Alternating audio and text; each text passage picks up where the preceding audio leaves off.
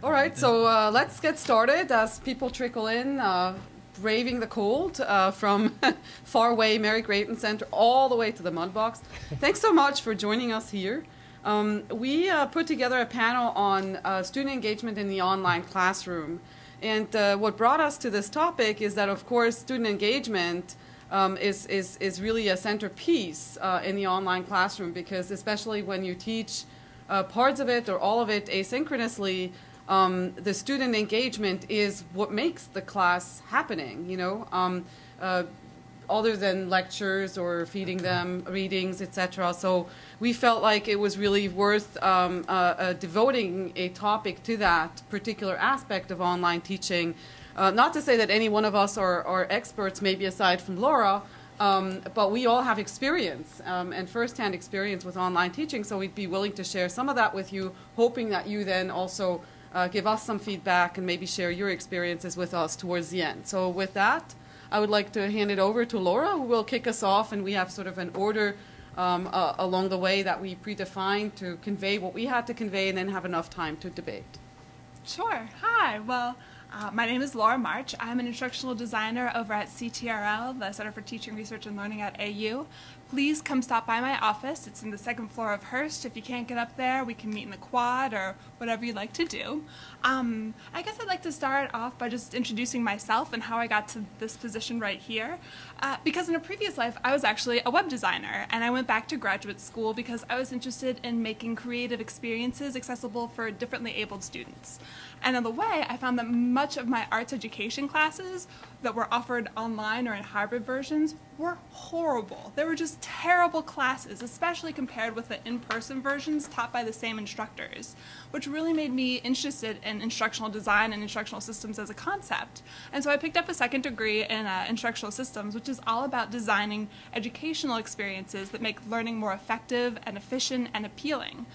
My job here at AU is to train and certify new online instructors and make sure that they get the support that they need to make an engaging and effective course. And Andrew, I guess, can tell you more about that. He just completed our fall version. We're going to be starting our spring version next week.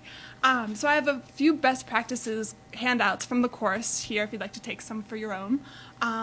Also, if you'd like to take the class or just come and get in touch with me about your own coursework, get in touch. I've got business cards here, and I'd just love to chat.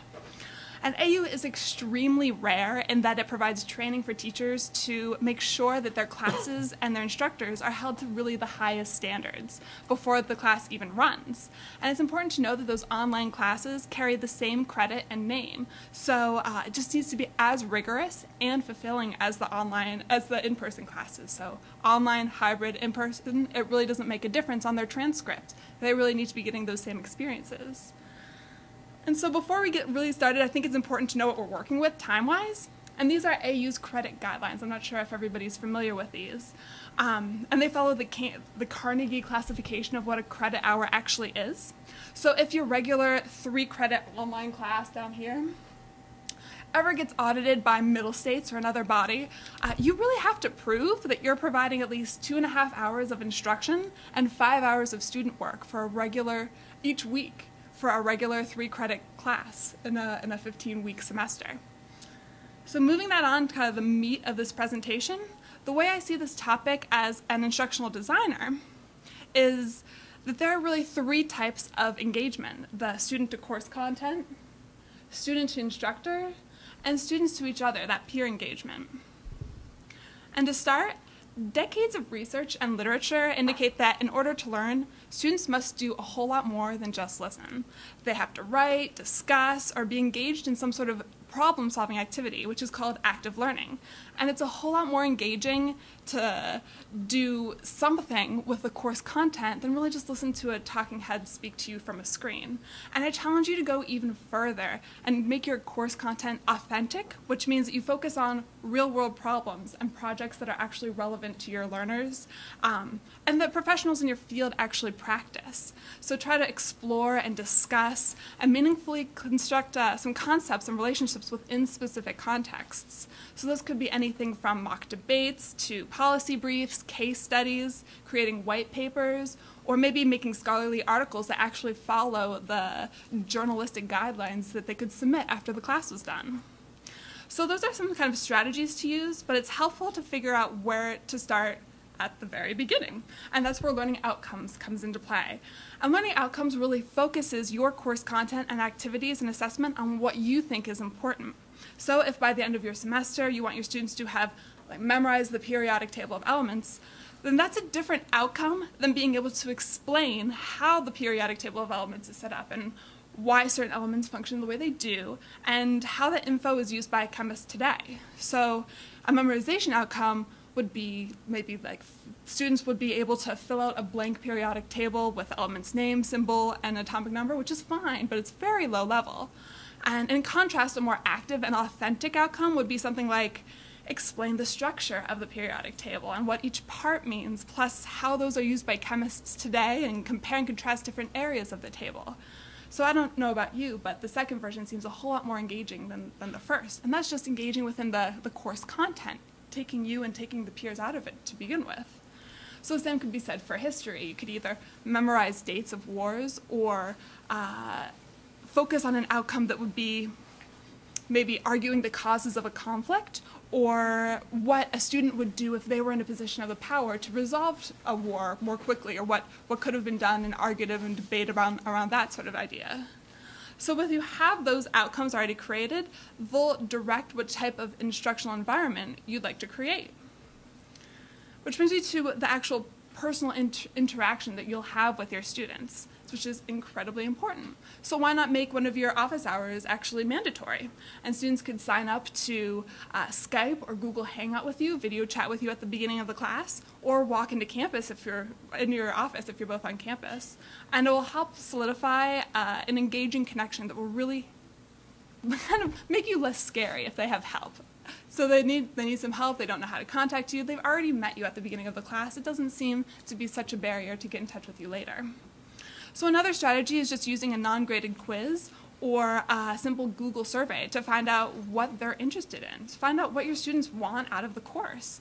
And you can emphasize that specific content, call out specific students, or even make separate readings or group them together on certain topics that fall under your big course goals.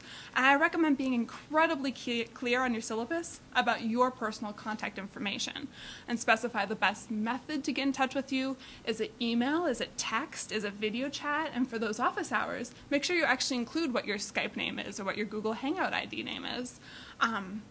Another major important area is to share your average response time, and this will really help mitigate any of those really worried students that email you at midnight and expect you to respond by 6 o'clock the next morning. Just put out your expectations and everybody will know and feel a little bit calmed about what they should be expecting as a student in your class. And another side note about that feedback loop, so you really need to provide feedback on assignments, and specifically weekly work if you're having ongoing assignments, before the next one is due. So students know if they're successful. And this is incredibly important for discussion boards. If you have a weekly discussion board, you really need to give feedback before the next weekly discussion board actually is due, so students know what they need to change in order to reach your expectations. And it really shows that you're engaged in their learning process. If you're kind of stepped back, you don't let them know that they've been successful, then you're really not engaged in their learning process. You're not helping them move to the next level. So I recommend blocking out some time in your schedule. Just use your phone. Make a calendar appointment each week if you have a weekly assignment. Block off an hour, 2 hours, and I'm sure some of our other presenters will share what they do and how long it takes them for getting through each of those kind of assignments. So also through research, we know that students have a very, very limited attention span, and sitting through pre-recorded video lectures for 30 and 40 and 60 minutes just doesn't work. And the vast majority, we're talking about 85%, of students will stop watching your lecture after 5 minutes. And that's not to say that you shouldn't make them, but try chunking them into 5-minute sections. So a 15-minute video, nobody will watch past the 5-minute mark, but 3 5-minute videos will do the trick. And I know it's strange, it's just making things easier to accomplish. So you could do maybe 2 or 3 slides per lecture, and then that's how you would chunk it.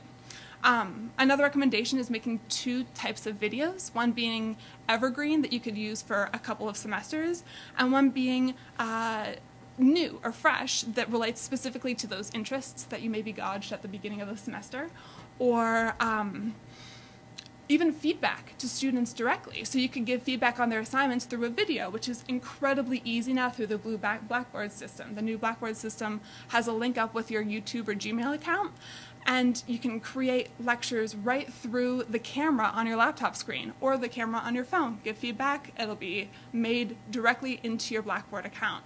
And I'd recommend making a whole separate Gmail account just for your classes here, so you don't get any mix up between your personal videos or anything you have on the side and those Blackboard connected videos that'll show up on your Blackboard course site.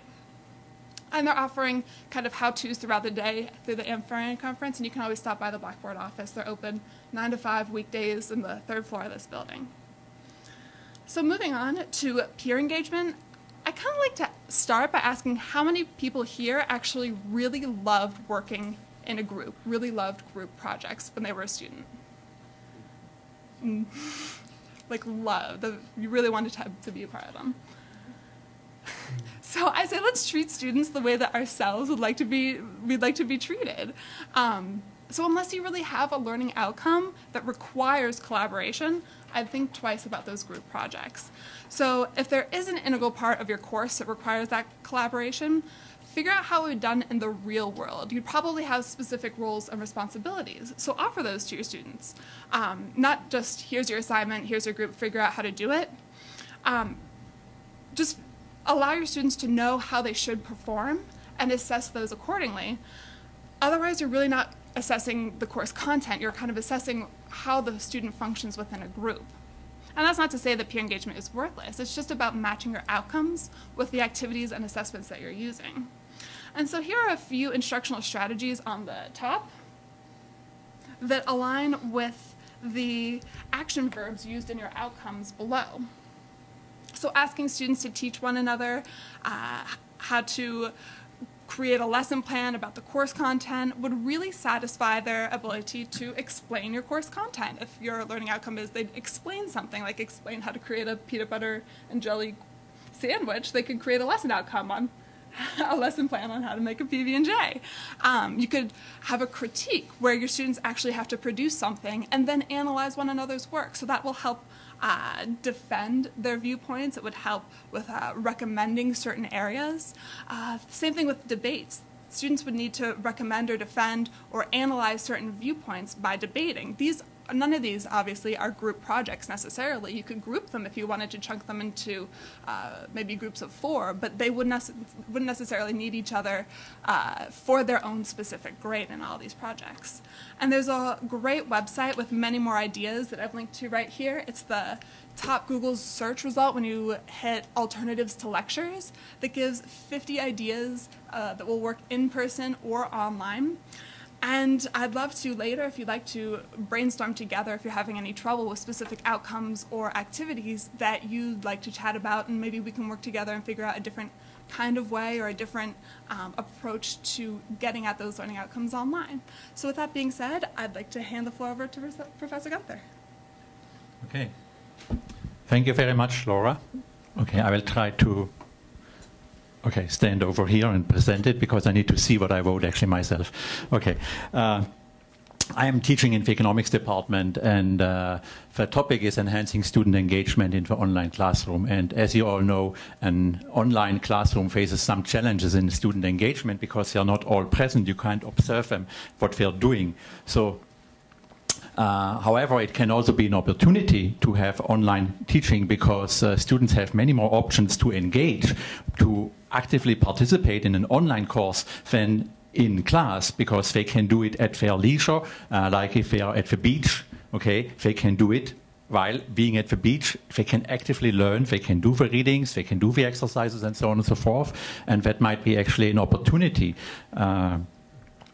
According to Barbara Monroe's Fostering Critical Engagement in Online Discussions, which has been the Washington State University study, which has been a training resource provided by American University who take the online teaching class at AU, like I did something like 2 or 3 years ago.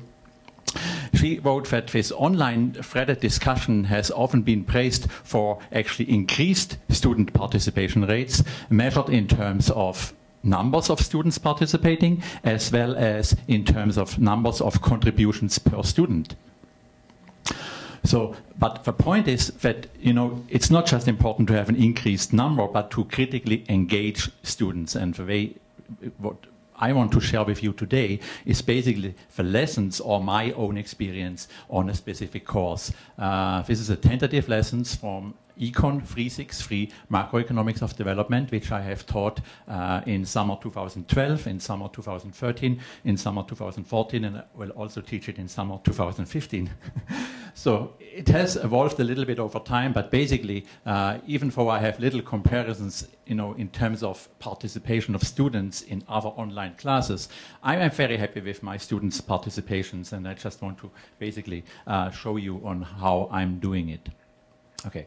So the first one general lessons which I would like to share with you is that don't expect much participation unless you grade it. Okay, if you say, oh, do this on a voluntary basis, it has not worked in my case. So if you want students to participate, you need to give some grading related to that. Otherwise, you know, I had offered to Skype me voluntarily in the first 2 times, and nobody Skyped me ever because it was voluntary. So if you want to have some participation, you need to give a grade for it to some degree. It's a kind of sad that it is like that, but it is a little bit like that. Second, I don't have a midterm nor a final exam in online courses. Instead, the course grade is based on 3 short research projects. Each count 20% of the course. I have 3 homework sets, which the best 2, they are a little bit difficult. That's why I count only the 2 best. The 2 best count each for 10%. And then I have the standard engagement tool, online discussions via Blackboard, which count for another 20%. So these 3 elements, okay, this is how I engage students and how students are engaged in my class in this course, 363. This is just a grading scale to give you an overview that 60% is a research paper, 20% for homework, and then 20% for online, and then I give grades based on the various points they get a grade, and then they get the course grade for that. Okay, now it's really important to have a very good structure of your online course. That's at least what I have learned. I consider the course structure to be important for keeping students involved. Given that at least this course is a 7-week course, I have structured the course also in 7 weeks. Okay, so this is what it is. Okay, you didn't worry about the details, but they are specific topics like key characteristics and growth, then basic macroeconomic theory, and so on. Every week is one specific topic which is the task for that week, and students know about it and they understand it, and they say, okay, this week is finished, now we start a new topic. And that way I think it is helpful to have it structured that way. You don't need to, but I think it's useful to have it like that. Everything, including for online discussion, is also structured by week. So let me just introduce how I do for online discussions. They are also structured by week, and the maximum online discussion points a student can earn every week is 16, and up to 10 points they can get from substantial contributions, and 6 points they can get for critically commenting on another student's substantial contribution. For substantial contributions are a set of answers to a set of questions for each class, for each PowerPoint. I have 3 PowerPoints a week on Mondays, Wednesdays, and Fridays, and there are a set of questions for each PowerPoint, and they need to comment or answer those questions if they want to get credit for a substantial contributions. So the substantial contribution can only be made on Mondays, Wednesdays, or Fridays. Okay. But then they have, of course, the possibility to comment. Okay. Comments can be made anytime during the week until Saturday. It doesn't have to, and we can comment on a class on Monday, what a person has, you know, made a substantial contribution on Monday or Wednesday or Friday. You can comment on any time during the week with a comment and get credit for a comment. The contributions and comments are graded then on Sunday, and it's then shared with them on how much points they get. So they see, okay, maybe my contribution was not that good, I didn't get a lot of points for it, or they say, okay, my contribution was good. So every Sunday they know on how much they have contributed and what I think of their contribution. And that helps them also to continue to be engaged or to step up their engagement if I don't think that their contribution or comment has been really good. Okay, with regards to the homework and the research paper, as I said, they're also weekly. So in addition to the online discussions every week, except the last week, I have students to submit either an a homework set, answers to the homework set, or a research project. And it's just alternating. I start with a research project, then a homework, research project, homework, research project, homework. So that's how I have organized it. Anyway. So for research projects, each research project is supposed to be about 2,500 words, basically a research paper. And I have a guidance note provided for each research project so that students get a better idea on what is expected from them. So that they say, what do I need to do? So there is a guidance note for every research paper project, what is expected from them. They basically need to apply and examine what they have learned from the readings and from the PowerPoints for one specific developing country, like if it's on fiscal policy of, which we covered in class, they need to look at what's the fiscal policy of Tanzania, and we need to look at it based on data, based on readings, and so on and so forth. So students need to pick one developing country for each research project.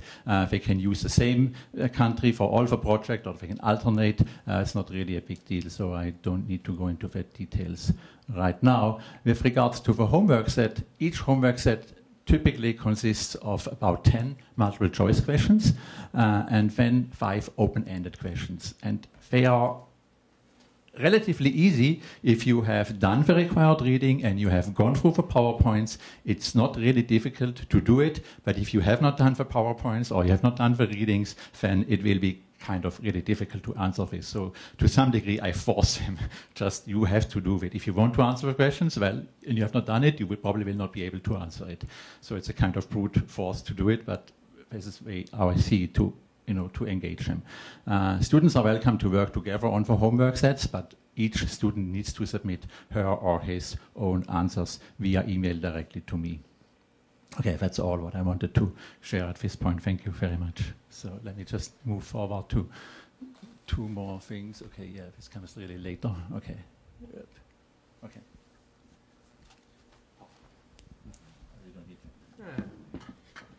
Hi, my name is Karl Kippola. How y'all doing? Embracing the whole talking head on a screen theory, I'm going to play a Panopto video, just to give you a little bit of variety in how it's presented. Because I come from the Department of Performing Arts, I can also do an interpretive dance if you get bored. And so I teach in the Department of Performing Arts. The online class I've taught is PERF 220, Reflections of American Society on Stage, where I look at the 8 Pulitzer Prize-winning musicals, which conveniently happened 1 per decade, starting in the 1930s up to the present day. And I sort of look at that as an entry into understanding American society. So, and I'm going to talk about this stuff. All right, so I'm going to talk about a couple of different points. First off, what role does online engagement play in class?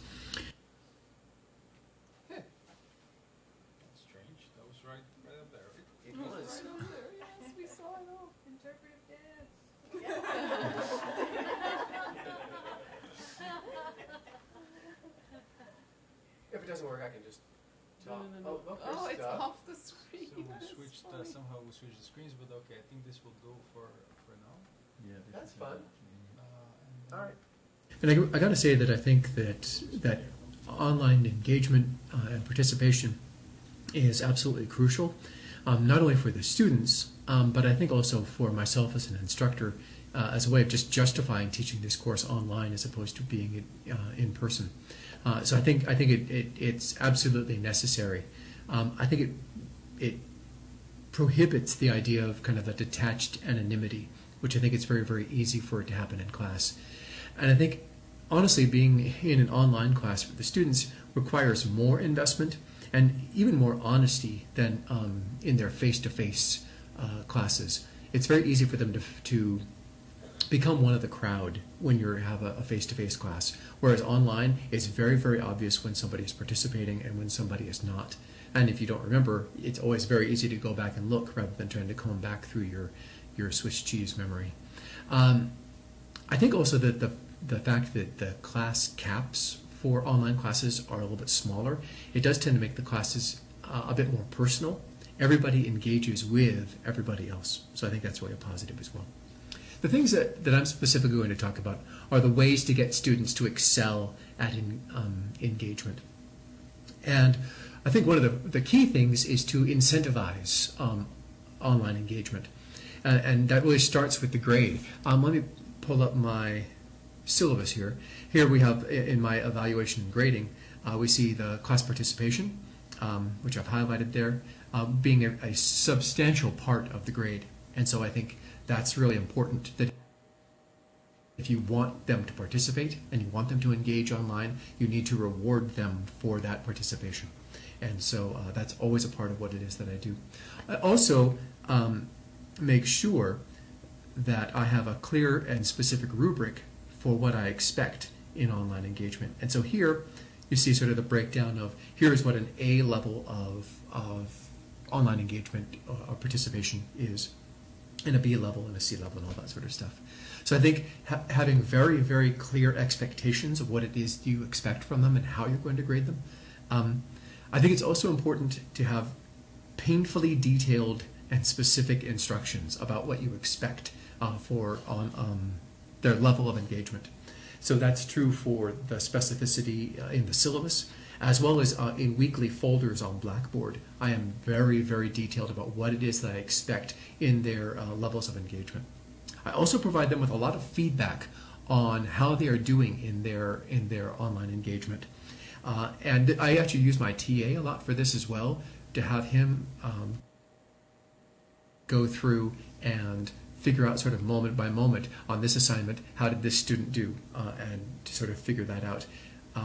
I communicate with the students individually 2 to 3 times during the online course over the summer that I teach, where I give them an idea of this is how I feel you are doing so far in your online engagement. And I tend to really follow the rubric very specifically, and a lot of students in their first kind of a third of the way through assessment are really distressed by sort of the grade that they're getting. And so a lot of them will seek out feedback about how do I improve my online engagement, which is great. I also will tend to point out sort of who are the rock stars of the class. And it's very, very obvious if they go and they look at the participation that's happening online, because it's all there. They can look at sort of, these are the students that are doing A-level work. And so it lets them know this is how I need to up my game if that's important to me. I also do private Skype sessions with my students, usually at around the midpoint of the semester, which I also find really helps them understand the connection that I have to them and how it is that they're doing as they move along. I also find it really helpful to talk about how best to engage the class. I find when they are attempting to engage their fellow students, when they ask each other questions, frequently they will ask them in such a leading way that there is an obvious answer that they are looking for. And they're doing a group project or something like that, and they're supposed to provide discussion questions. That they will provide the discussion question, but there's an obvious answer, and so everybody dutifully provides that obvious answer. And so teaching them how to ask questions of each other, how to engage each other in a way that's honestly going to lead to substantive discussion, I think is also crucial. Then ultimately it's getting to what are the different modes of engagement. In Blackboard, there is the discussion board, which for those of you who use Blackboard, the discussion board is really designed not to discourage discussion.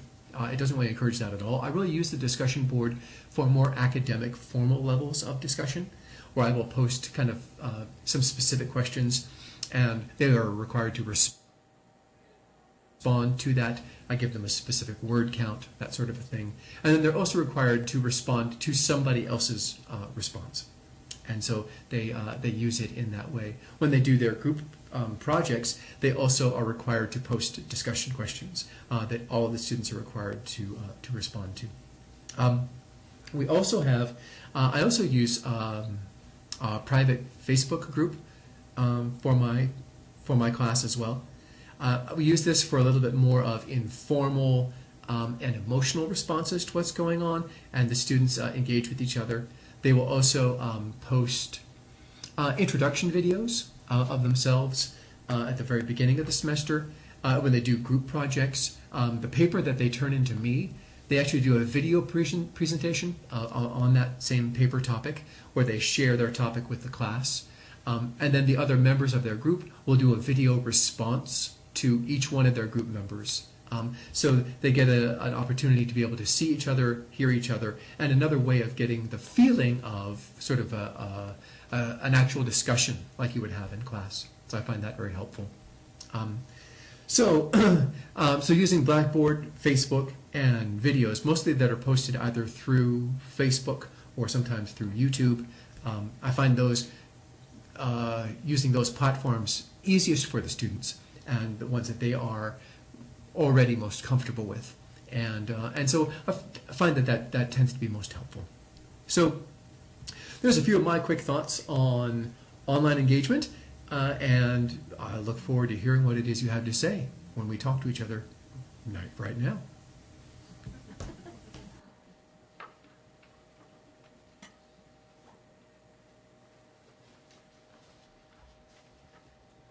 I'm done? Yeah, that's all. That was it. So you phoned it in? I totally phoned it in. But I still showed up, so I defeated the purpose of phoning it in.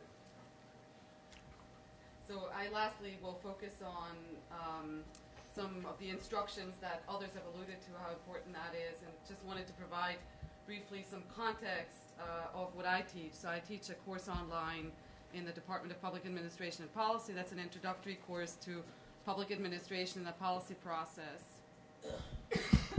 Thank you. There we go. It's moving. Oh, I'm so sorry. I'm moving it there, but not here. There we go. So this is the course that I'm teaching. Let me check. Just to point out that this is a course that's being designed by our Deltac partnership and is taught not in Blackboard, but in what they call the Engage LMS, which supposedly is more engaging because a little flatter, a little more Facebooky, but really works very similarly to Blackboard at the end of the day. It's an asynchronous course, 8 weeks, so we've seen similar kinds of formats so far. I'm not going to go into details. It's designed to run for up to about 15 students. A little pushing above that would work as well.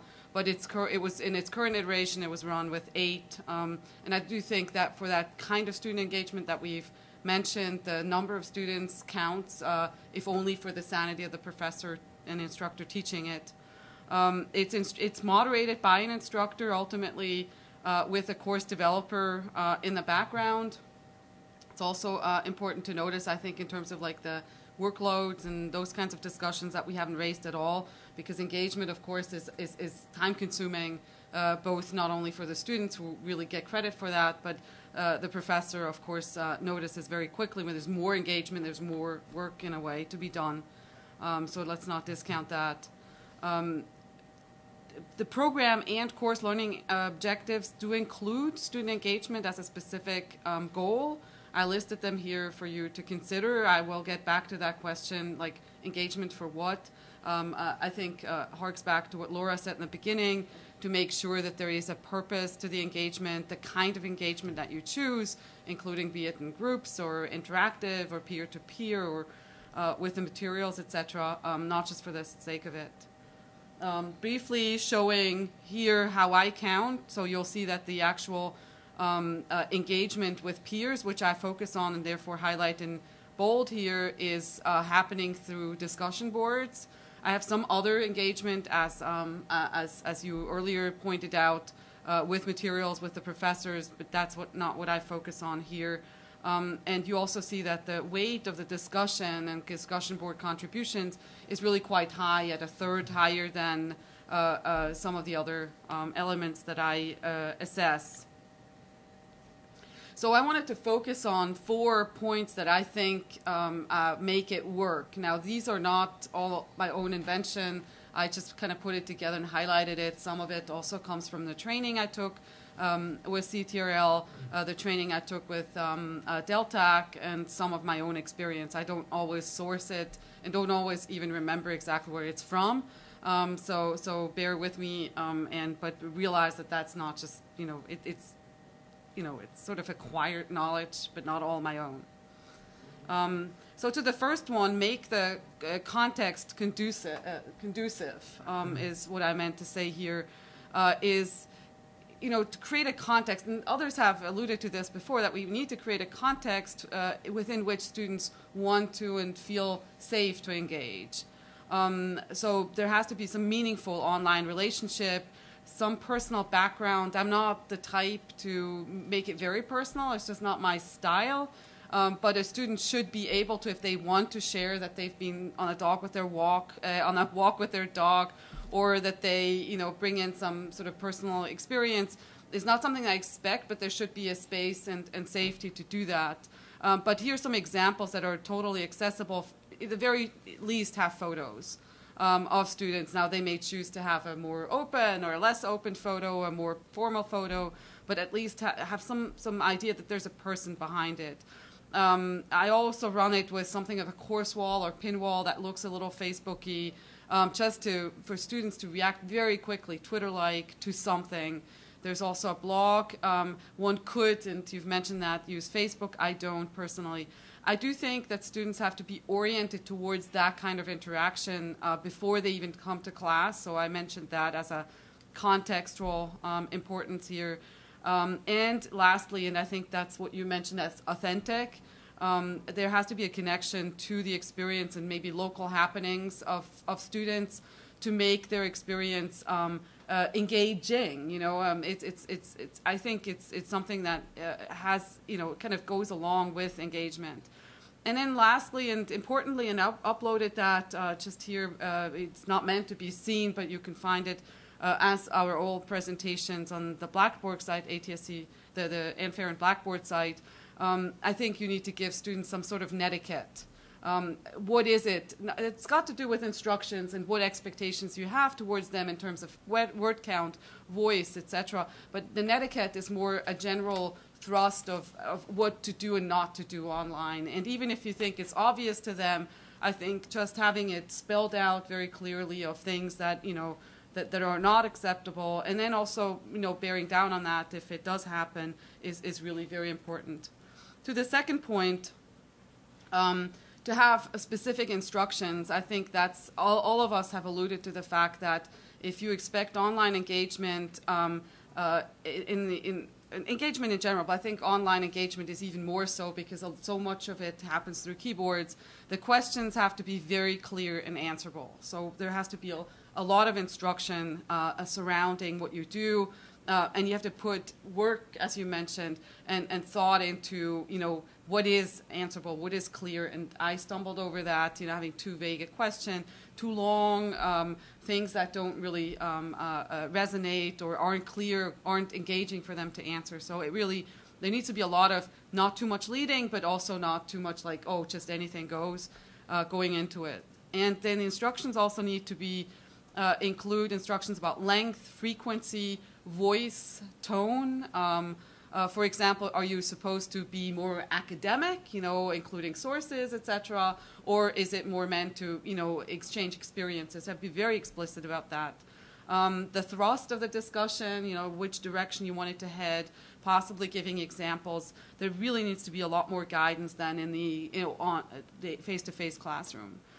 If needed, one has to provide instructions with specific question, with each specific question, like answer one of those, provide one example, or first discuss pros, then discuss cons. So having general instructions about, how you engage in the discussion boards is one thing, but then also having specific instructions, manageable and meaningful instructions that go along with each one of the questions. Provide and stick to the grading rubric. Even if you feel like halfway through, wait a second, I should have recrafted this, it's probably not the time to change it. But it's really important to have a grading rubric. In fact, I should upload the one I have just to give you an idea. There's some online also. A grading rubric really is a matrix where you basically say, I'm going to grade, in my case, it's I grade the quality expression aspect, I grade relevance, and I grade impact. Do others respond? And then, so those are the three chunks of criteria. All of them are weighed the same way, telling them whether there is this outstanding, very good, satisfactory, or unsatisfactory. And I give points, so if you have an outstanding quality expression, outstanding relevance, outstanding on impact, you get a number of points the same way that Bernhard, I think, expressed it. In my case, it's maximum of 12.5 points, and they all add up throughout the semester. But you have to be extremely, extremely explicit, and it doesn't really work without being as explicit as that, although I would love to be less explicit. So the third point and second to last, actually here's just to give you an example, a discussion that I think in the end, just to kind of show you both sides, was very specific, but I thereafter learned that maybe not to give them 3 different points to answer. It did work in the sense that I then broke out each one of those questions. So it's a movie that they had to discuss and apply some of the public administration concepts to. I could have, and afterwards did, break them out into different groups to discuss any one, not all, of those specific questions. And you'll see that they were actually, if you look a little closer and you're able to enlarge this, you'll see that the questions I gave them are very specific, really saying, in quotation marks, here's what the book says, how does it apply to this particular case, and what would you point to in that application. Lastly, deliberate feedback. So very explicit and deliberate feedback is something that others have mentioned before as well. That's very important. And I mean, it's hard to really stick to that, but it's almost a necessity to do that very immediately.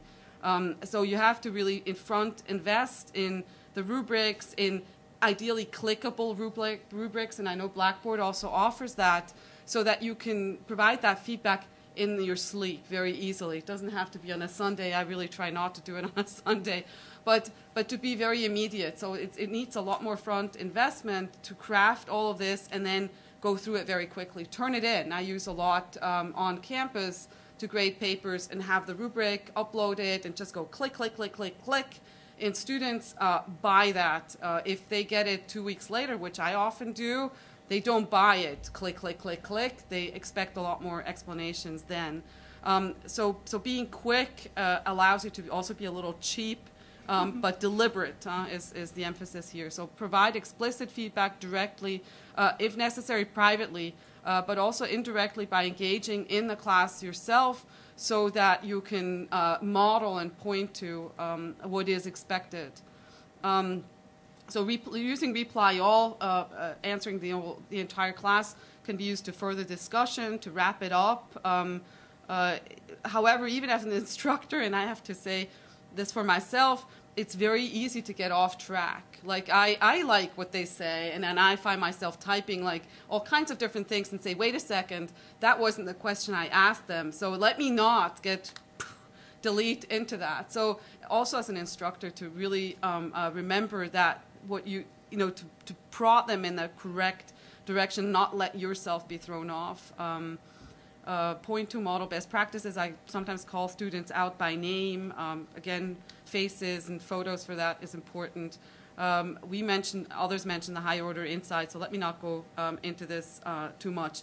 I did want to point to the last one here. As classes get bigger, it's unrealistic to respond meaningfully to individual and student contributions, so have a game plan for that. So rather than just tapering off your engagement in the class because it becomes unmanageable, have a policy and tell them about it. Like, I will respond to each one of your posts or journal entries or whatever the first week of class, so you have guidance, but you will not see me do that for the rest of the class because it just is not feasible to do so.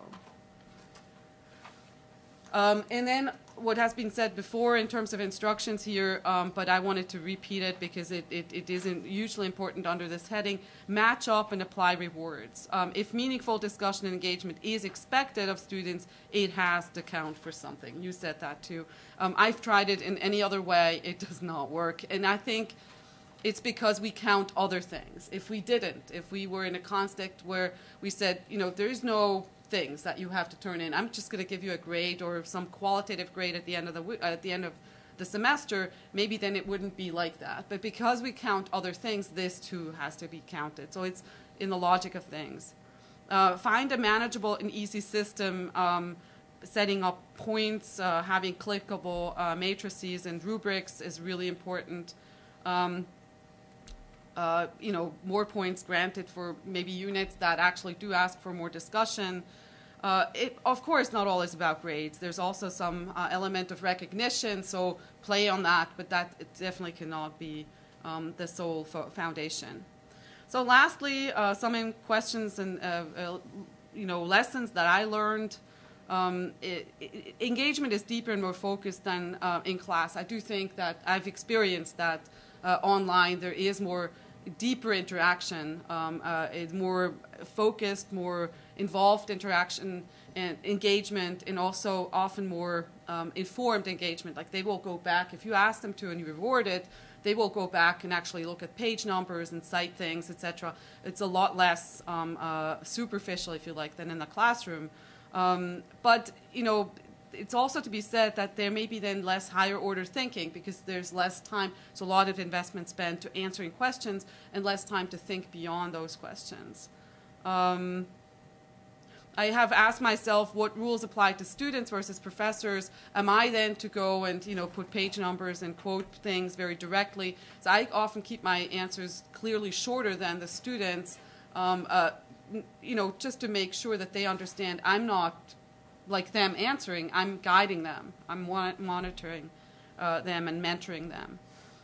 How to keep it manageable for me is still a very open question. I think there just has to have, you have to be able to kind of set it into a rhythm. I think you saw some models here how to do that with particular days and by when to expect things, make it foreseeable, but also really assess your own capabilities and your own time management that you have available and invested in a strategic way. What, with increasing class sizes, I'm asking here, we are sometimes pushed to accept more students online into sections than what they're designed for. You can make breakout groups, etc., but the fact is that you, at the tail end, you still have to look at all of them. You make it manageable for students, but not necessarily for the instructor. And lastly, I wanted to just reiterate the purpose. Student engagement for what? I think I have convinced myself that it's important in this course for various reasons I don't need to go into here in detail. But there may also be courses that don't need that as much. I think maybe we're ideologically a little focused because we are in this liberal arts kind of setting that everything needs to happen interactively and be discussed. There may be courses that, and sessions of courses that could be very sort of, you know, consuming or engaging with the material. More than with everybody else. So we have to be honest and wonder, you know, is all of this necessary and invest it more strategically.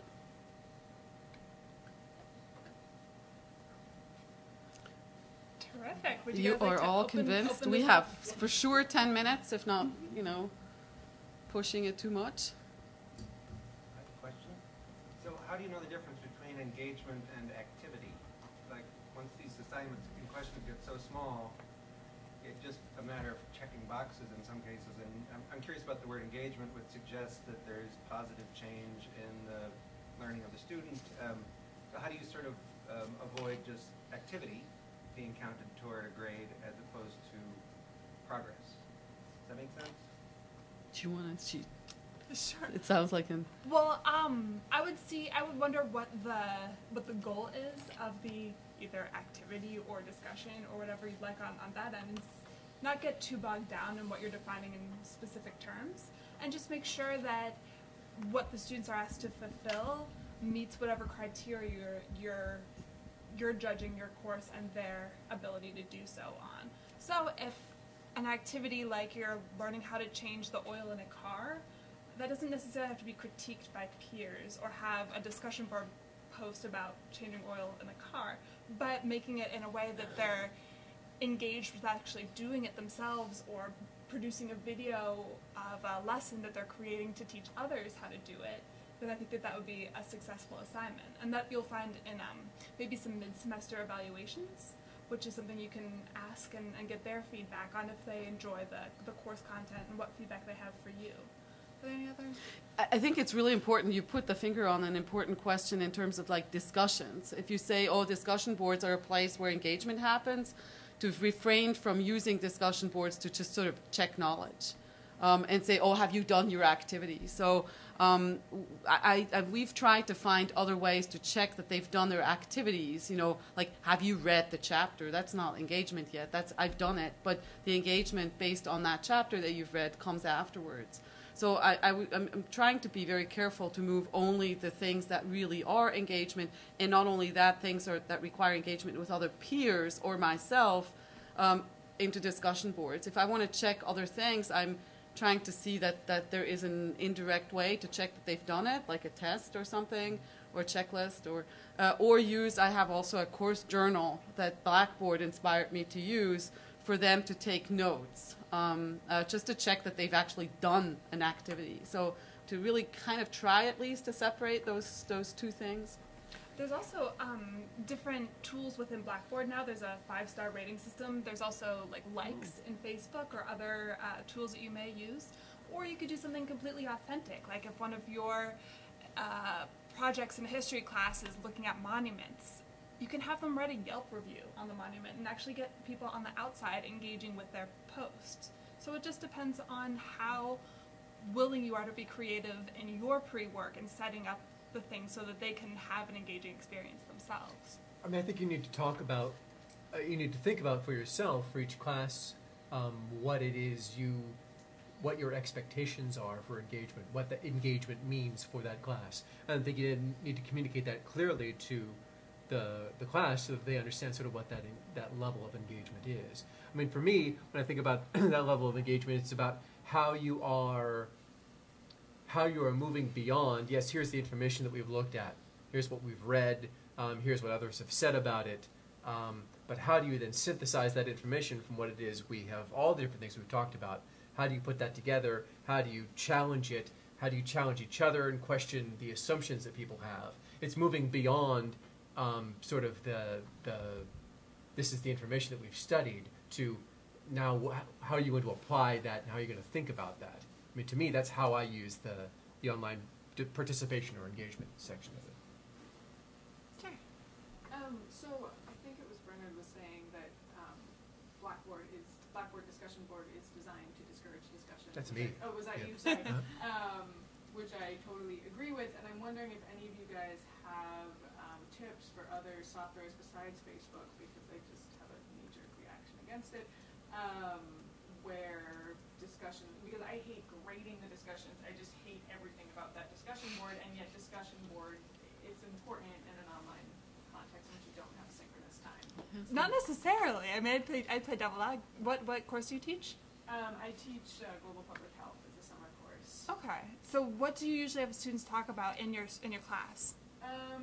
Usually we have them respond to various readings, and then respond to each other, sort of linking them to what's going on in current events, and then linking that to the readings that they're doing. Mm-hmm.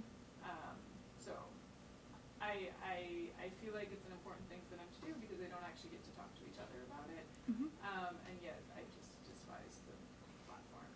Even the new format? Have you seen the new format? I think it does work okay. better. But somebody had an answer there. Yeah, Ian, would you like to share? Yeah, Piazza. It's still a discussion board, but it seems to be a lot more easily accessible. Okay. You know, like it's sort of you can sort of two things about it. One, And it's in Blackboard, huh? There's connection to it in our Blackboard Very system. cool. Okay. And each course you can sign up, and students can sign up. A couple things about it that are very cool. One is it updates live. So if you're like doing something and other students are updating, you can see it happening live. Cool. Yeah. And they also have tags. So if there are things that are related to other posts, there are ways of tagging other posts. Yeah. And I found it's been really successful. Okay. Plus, they also do polls. You can do polls in the same system that you're doing the posts. Gotcha. So I've been using that. I'll give that a try. What's So it called? here's Piazza. Piazza. It's right. Piazza. Oops. What about what Right. blogs or something? Here. I should try a So blog. this is what Piazza looks like. It's like here's a question. Ways they can kind of get together You and know. develop things. Here's a Some of them you quiz. can track what each person does. You just use what platforms? College Okay. Park. So we're using something totally different. Okay. But, yeah, but I'm sure they have it. They might have it in Blackboard now. So Okay. I know they've been updated. Sounds good. Thanks. So this is This okay. is Piazza I within lost- Blackboard. Oh, this is Piazza. Okay. But students have to enroll, you have to create the Piazza session, unlike the existing discussion board, which is part of a Blackboard class. You have to go through one extra step, but it's super easy, and Blackboard can help you with it over the phone. And do students have to do any step? Yeah, they have to press a button. Yeah, I was like, Well, that's, I mean, that's acceptable, but Yeah. Okay, this is helpful. I also, the last time I taught, it was last summer, so it's possible that with the Blackboard updates, it's going to be better. So and like I just have the previously, Piazza Piazza link was not right as there. closely tracked. So this is the new Blackboard site. Gotcha. Here what the discussion boards look like. Okay, but you still have to walk into each one. And an idea, if you guys want to like have them automatically spread out, is do select all and collect, and it will make everything pop up there, It's at least a lot more managed. so you can grade them. Okay. And then hit reply, and you can just reply below. Gotcha. How many people are in your class? That's the There's one small thing. classes, about 10 people. Yeah. You want more. Yeah. I think Blackboard does this too, but it's really easy to create groups on Piazza. So, for example, if they're doing group projects, you just want to be able to talk to them that way. But you can just do it through messaging. You can do it. I'm even exploring for this summer doing an office hours link on Piazza so they can ask public office hour questions. Can I say something provocative and heretical? Not I think there's gonna 3:30? be a pushback against online learning at some point. I think a lot of people are pushing back just to the web with what's happening with losing your passwords and everything like that. And I think the fact that we are rewarding students by upping participation is a sign that we are not engaging them. In fact, we should be building a learning community where we don't have to sort of reward them extra for being a part of the class. And this has been something that's been going on with distance learning in correspondence courses, radio, television. But I think there might be a next generation where we can start to turn that around, like you said, talk about walking your dog. Put on Google Glasses while you're walking the dog and have an experience other people can join in on. And I know it's a little passé, but Second Life, remember that? Where people actually came to a classroom, and I know Blackboard now has avatars. I think people are going to get to a point where we've exhausted this model of distance learning and look for something else. I mean, think about all the MOOCs that are coming up and proctored exams where people are watching you the whole time. I think there's going to be a big reaction, and there's got to be a next generation I think we need to start getting ready for and thinking about. And I think that's a great area to talk about diversity too, is because we each have our own diverse experiences, and to maybe set up your course content so that it is authentic, where you're taking those interests into consideration and allowing your students to share them with the rest of their classmates and teach one another what their life is like, what their response to the course content is like, is also pretty important. And I really like the assignment about a developing country, because students can actually share why they care about that country and what that means, and what learning about that country means to them in particular, and hopefully spark some inspiration in their peers. I have another technology-related question. That does any of you, or do we know of a way that we could do voice-to-voice discussion in this environment, rather than relying on text? Collaborating? Skype? Skype? Well, are we using it? I guess is my question, in the course. Telephone. Yeah. But I mean, No, to provide a forum, a venue for a discussion of the group. We have used, Collaborate is built in, like Piazza is built into Blackboard, and I have used that, yes. Yeah. It works quite well. I've used it actually also to invite guest speakers that way. It was easier, it was for a federal government employee, it was easier because Collaborate didn't require him to install any software in his computer, so it was easier for him to come into class using Collaborate, along with yet another student who was online. So I find that pretty well done. The Engage platform that Deltac is offering interacts with Adobe Connect, which I believe we're trying to get to AU somehow, or is floating in various formats, which is very similar. I found that easier to use, but both are actually pretty straightforward, where you could lecture, you could share your screen a little bit like he just did, but in real time. But also meet with students individually. So I think I like that everything's in Blackboard, as much as I don't quite like Blackboard as much as I would like it to like. But it's really nice to have it in the same place and to use the tools that are in there. There's always better tools out there, but having them in one place is really valuable. And how about, just to elaborate just a little bit more, is there student-to-student discussion as well, audible? Yeah. I think it's up to 6 people. 6 people can have video, but then 100 can have audio or tune into it. The video in generally crashes. Right. I think that's just something that's a part of. We expect more of technology than I think it is to able to deliver.